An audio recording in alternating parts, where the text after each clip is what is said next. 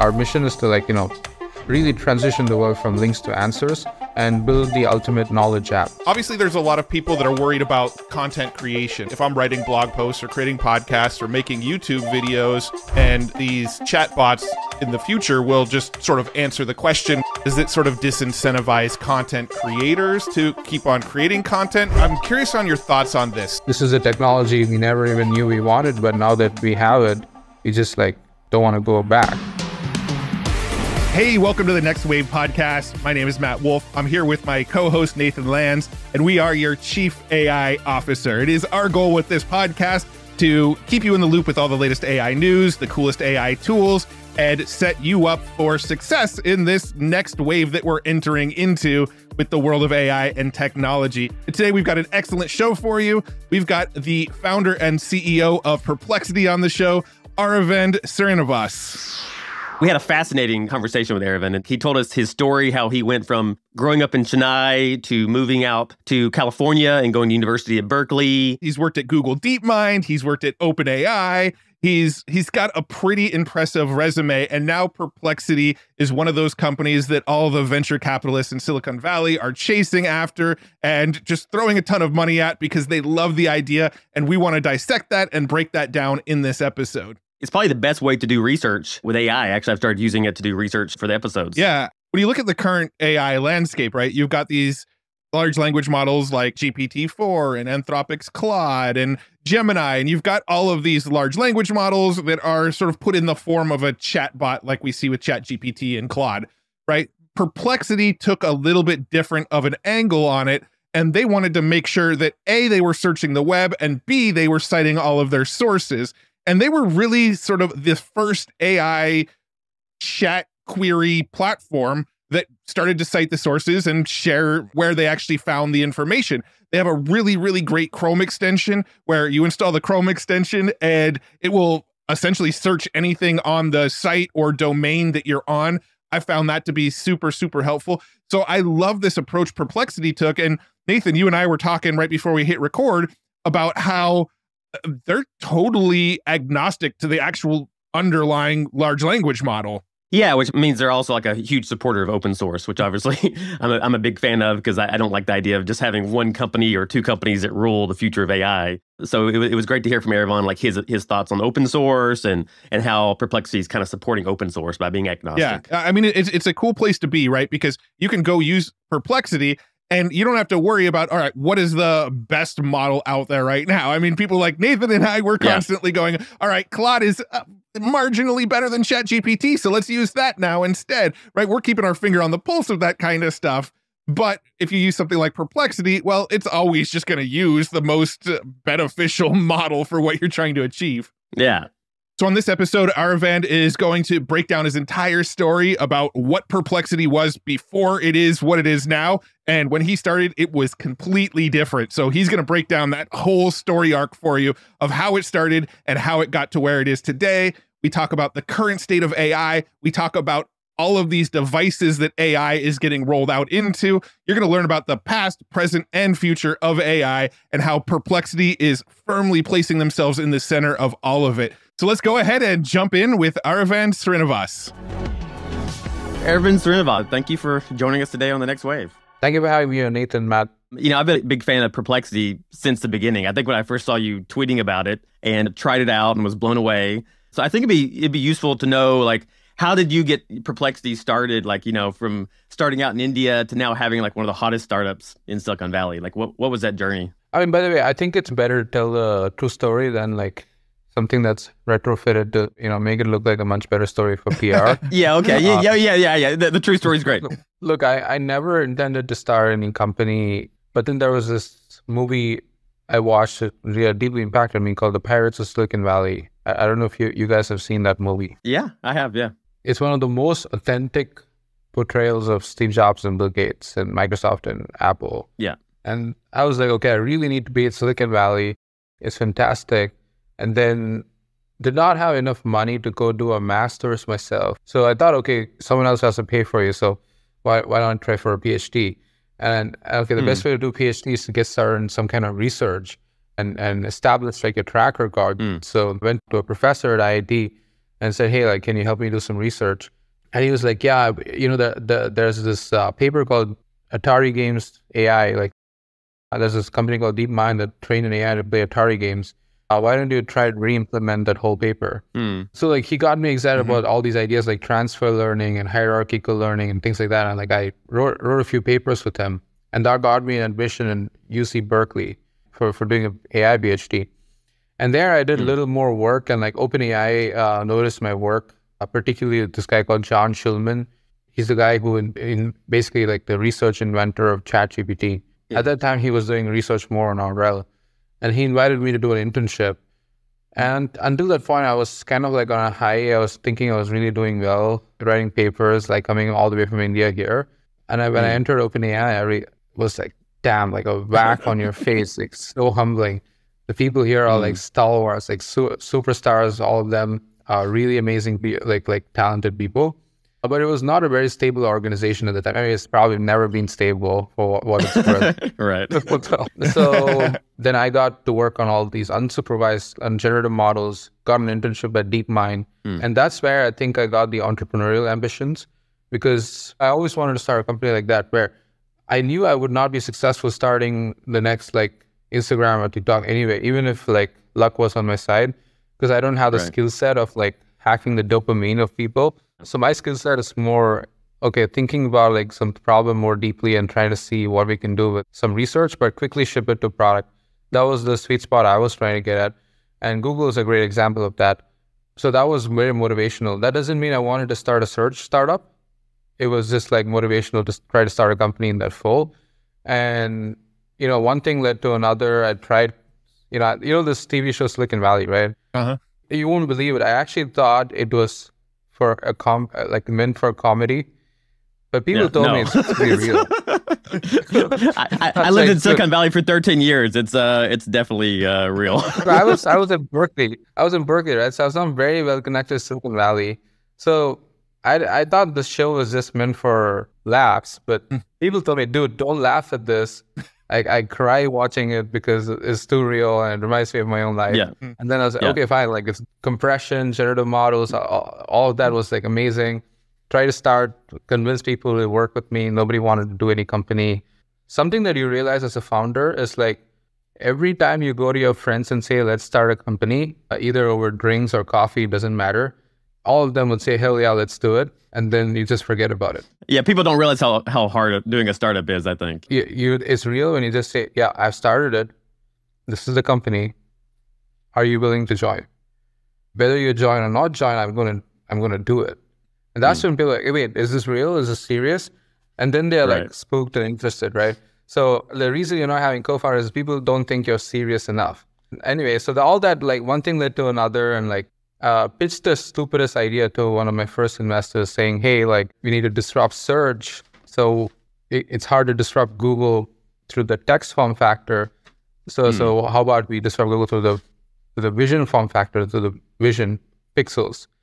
So imagine we all wore a glass and we all saw this, and then we could just ask questions about whatever we see. And he was like, okay, all this sounds cool, but look, you're like literally one person right now, and like you're not going to be able to execute on this yourself. Start focusing on more narrow things, get a team, and then try to build up towards this. So that was a very good advice given to me by this great investor named Elad Gil. Oh, Elad. And then like Nat Friedman and Elad decided to fund me.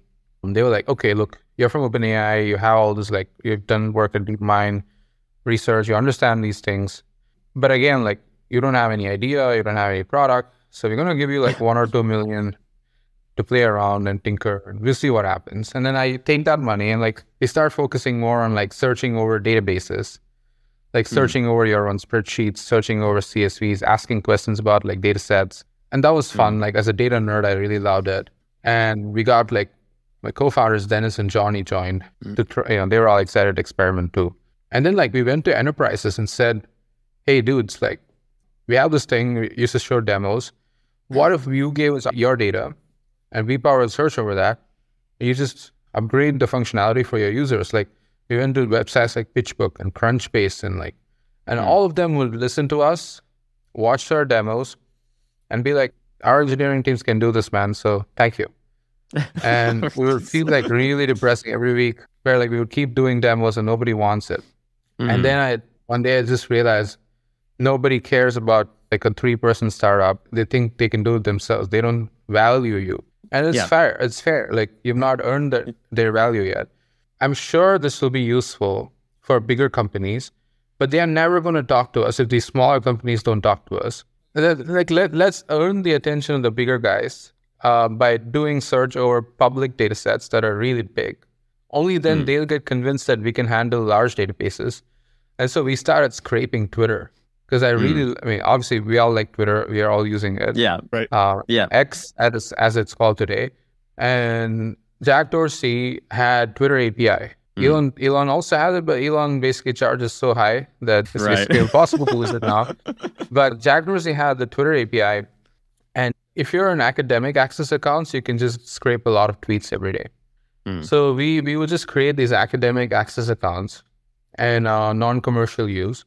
And we would keep scraping social graphs and tweets. And then we would power search over that. We would power search over like, oh, like how many followers does Nathan have that Matt is also following? Or like, what are the tweets of Matt that Nathan has liked in the last 10 days? Or like, which of Nathan's tweets has Elon Musk replied to, or stuff like that, right? Right. And then you can sort of like, it's fun, like these sort of social searches and like, or like tweets about AI, or like tweets about like 3D diffusion models that like the Matt has tweeted about. You can do a lot of these searches that current Twitter just like really sucks at, right? And once we built this demo, we showed it to a few people like Jan Gunn and like Jeff Dean, and like they were all like blown away by that. Damn, like this is a completely new experience. Like, okay, large language models can help you build new search experiences that was never possible before. And they invested in us. And then we used their investment as a credibility to like attract some engineers. At least 2 engineers joined us after that, saying, hey, okay, like, look, you guys may not be well known, but looks like you got funding from some top people. So you won't be like randos, at least I can trust you to like work with you guys. And the demos are actually really impressive. So let's work together. And then we went to these bigger companies and said, hey, like, look, these things are working. Do you want to work with us? Now they would at least like take our meetings more seriously and say, okay, you know what? These are all our problems. Like, what do you want to do? So that was the stage we were in. And then one fine day we were like, hey, like this part of talking to companies and like trying to sell solutions to them is not even fun. So why don't we just like search over the whole web? Like make the LLM just look at the links, take the relevant parts of the links, and then let the LLM do all the reasoning in terms of whether it has to return a table or a paragraph or citations or whatever. And then we built a little more general solution. Like I think Paul Graham talks a lot about this, like how often when you realize a simpler way to do something, like it becomes a big unlock for you. And then one weekend, like we prototyped this idea of just taking the links and summarizing them with citations. And then it was working reasonably well. And 3 days before ChatGPT got released, OpenAI put out this DaVinci 3 model. Yeah. And that model just made these summarizations so much better that we were like, damn, this is truly a big deal. It's an inflection point in AI. Everyone's like, this is a technology we never even knew we wanted, but now that we have it, we just like don't want to go back. And they did one thing, which is they had a knowledge cutoff theory, and they don't have citations. They don't have like grounding in facts. So there was a space for somebody else to come and put a fact-grounded, citation-powered answer bot. And we already had it. It's not even like we had to build it in like 3 days. We already had it. We just had to put together a web front end. And then we got it ready quickly. We sent it to a few investors. I remember my first feedback was from this guy I really respect, Daniel Gross. And he said, Aravind, this is cool. You should not have it as in like, it's not a hit button for your query. It's a submit button. Because it's that slow, takes like 10 seconds to get an answer. It's almost like I'm submitting a job. So you should call it a submit button and have a queue of queries or something. From there onwards to now being asked, like, how is the service so fast? Like, that is the progress, right, we have made. Not just because of our own engineering team, which is amazing. Also the fact that chips are getting better, faster, cheaper, models are getting better, faster, cheaper. And we made a bet. When we launched, there were similar other services in our space that were also launching a mix of search and LLMs. But we were the only ones who had the conviction that it should just be answers. The links are only in sources. Others were like, I still want to have the link, 10 blue links. I want to have a sidebar with a chat bot. I want to have a summary panel at the top. I don't want to like change it too dramatically. And we were like, dude, if you don't change it dramatically, no one's going to really realize you're different from Google. They're just going to think you're Google with some add-ons. Like, that's not exciting. You have to be truly differentiating that, okay, even if you're worse than Google, even if you're slower, even if you suck at navigational queries that people go back to Google, they'll at least register in their minds that you are better than Google on certain things, which is like actually asking a question, deeper research. And they'll come to you for answer engines. They're not going to come to you for search engines anymore. They're not going to come to you for product comparisons. They're not going to come to you for like ordering San Pellegrino, right? They're going to come to you for asking whether San Pellegrino or La Croix. What should I get? It's going to register in their mind why you're different and better. So that is the position we took. We had conviction that like, even if we got answers wrong, even if people made fun of us for, like hallucinations, over time, all these problems will get much better. And that ended up being one of the best decisions we made, to be called as an answer engine instead of like search engine with LLMs on top. And so we have been proven right. Our thesis was correct, that this is the right format to interact with information on the web. And that ended up being Perplexity. Our traffic has been growing exponentially since we started. So then we said, okay, look, we were initially on this treasure hunt, trying to figure out some product that would resonate with users. This is the product, and it's growing in terms of traction. So let's commit ourselves to building a company. Let's not be a seed round $2 million project. Let's try to build a company around it and a business around it. And so we went and raised venture funding rounds and use that money to like keep growing even more. And that's our current plan. Our mission is to like really transition the world from links to answers and build the ultimate knowledge app. Like, if people go to Perplexity, they should just feel smarter every day. That's the vibes we want people to feel. We don't want the vibes of dancing girls on TikTok or like celebrities posting stuff on Instagram. We just want the vibes of feeling smarter. And I think asking questions is a great way to feel smarter.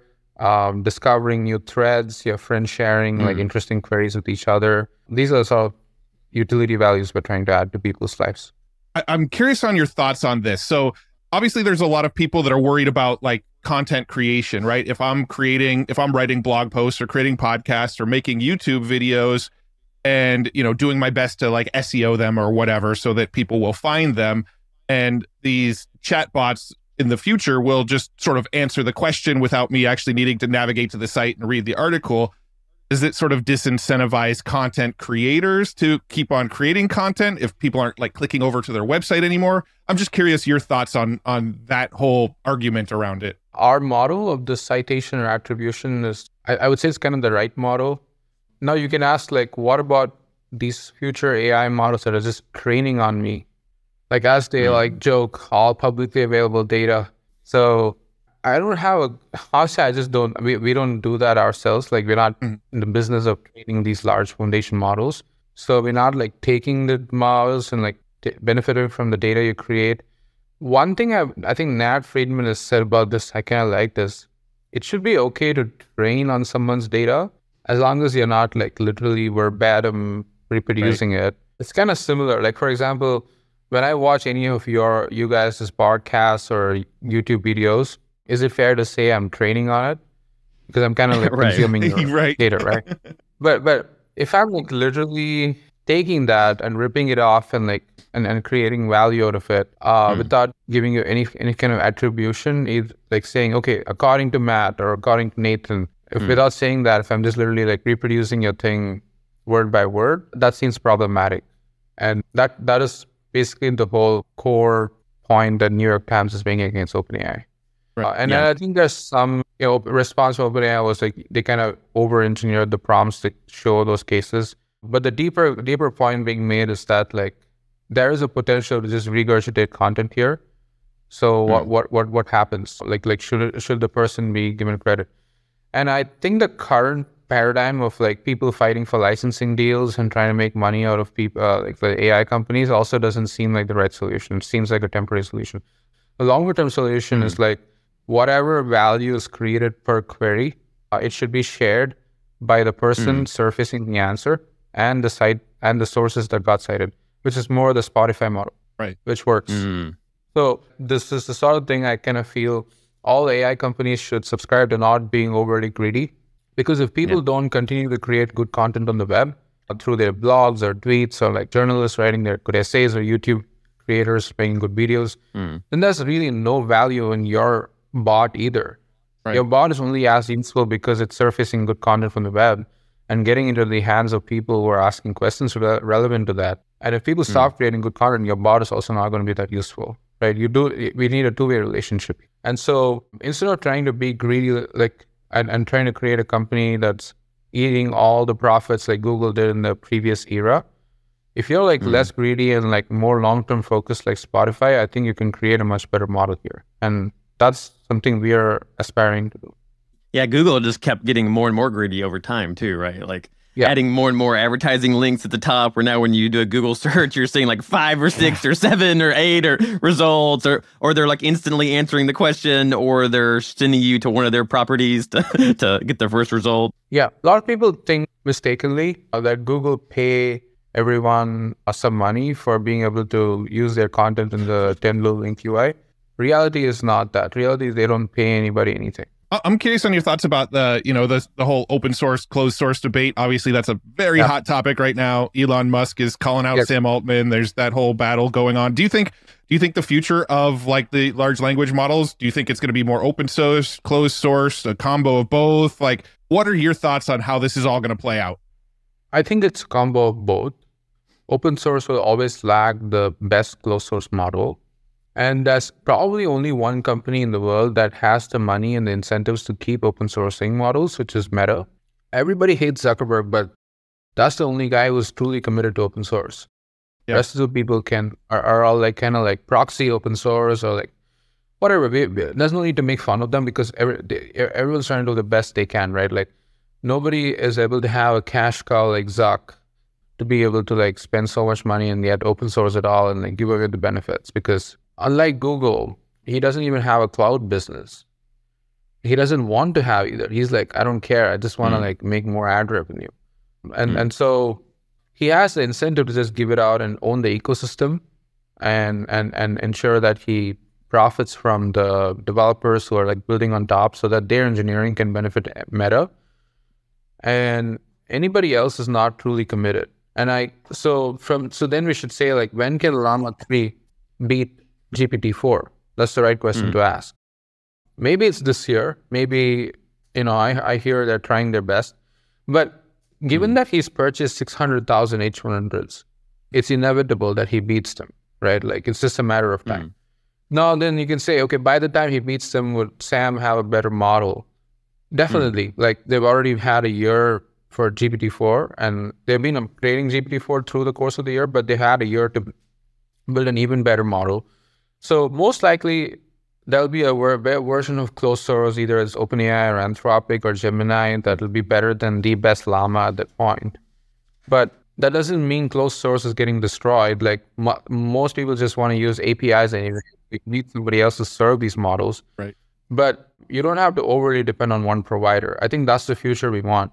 You don't want to overly depend on one provider, and you want the ability to take these models and customize them for what you want to build yourself. And if there is a lot of friction in being able to train and deploy your own models, because literally you have to get a GPU cluster, you have to train things, you have to deploy, you have to do evals. People think oh yeah, I'll just take this model and I create fake news bots in the world and I'll destroy the world or something. That's not how internet works, actually. It's hard to create bots, by the way. There are so many layers of security you need to bypass, and there's so many solutions to fighting the bots problem and fake information problem compared to say banning the use of open source models. Because the more you block people from having access to powerful technology, even more motivated they'll be to get access to it. You know the news of how this Chinese engineer was leaking all the details, right, from Google. And having somebody else badge him in the round view office. So this is what's going to happen if you go too much on the other extreme. A lot of the concerns that people have about the open versus closed also has to do with, some of the bias elements, right? Like people are worried that if Microsoft or Google or one of these companies is in control, well, now it's a big corporation who controls the narrative that is coming out of these bots, right? Where open source, maybe you could steer it and sort of have your own sort of biases, preferences, whatever inside of the model. 100%. I think it's scary to have like one company that then in the future determines what was human history, and they're like telling you the answer, and it's not exactly the truth. It's like some modified version of the truth that fits some agenda that they have. Closed source is going to continue to be way ahead, like Aravind said, but I'm glad that open source is there because we definitely need alternatives, so it's not just one company ruling everything. Yeah. So what do you think? You mentioned Zuckerberg real quick. I'm just curious on your thoughts on this. You mentioned that he's incentivized to open source it. What is the incentive for Meta to be open sourcing it? We don't have to think about anyone as altruistic or like a good or bad person, just purely capitalistically. It's in his incentive that other engineers can build on top of Llama than GPTs, so that like the engineering people do in the open source ecosystem, Meta can learn from that and like use it in their products. Like if you can see how other people take Llama and like make it faster, learn how to like fine tune it, get it deployed on the edge devices, like learn how to personalize these LLMs with like very limited parameter efficient fine tuning. All these are like algorithmic benefits that Meta can just look at what people are doing in the open and put it in their products, instead of saying, oh, I'll hire all the best engineers in my company and then like only rely on their own like brains to do these things. Because you want the whole ecosystem to benefit faster, right? And you also benefit from the ecosystem benefiting. And you have the cash cow, you have the user base to like, go and deploy all this at scale. He actually benefits a lot by putting it out and like letting other people build on top. Now, there's the other argument that I believe he's making earnestly, but people can be skeptical of his true intentions, that he's saying this: if you really care about safety, you rather want as many eyeballs on it. You can't be the person who comes and says, we need to make all this safe, this could go really wrong and dangerous, so you better trust like these 4 or 5 people in the world who have like all these like $1 billion in funding and like tightly tied to like Microsoft or Google or Amazon, and like we'll decide what is good for you.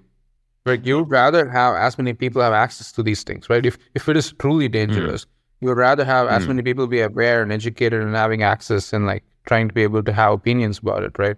Because that way, even if somebody is misusing it, you at least know how people can misuse things. Right. And that way you'll be able to build guardrails against it, instead of just saying, trust us and we know what we're doing. Well, this has been an amazing conversation. Everybody needs to check out Perplexity.ai. There is a free version that you can use of it. There's also a premium version. I'm on the premium version. I've also have a Rabbit R1 coming, so I'm excited to play around with that with Perplexity on board. Is there anywhere that you want people to follow you, maybe on Twitter, YouTube, something like that? Where do you want to send people after listening to this episode? Perplexity_AI. That's our Twitter handle. And mine is Arav Srinivas, ARAVSRINIVAS. Very cool. Well, thank you so much for spending the time with us today and answering all of our questions and hanging out with us. And yeah, it's been a great conversation. Thank you. Thank you, Aravind.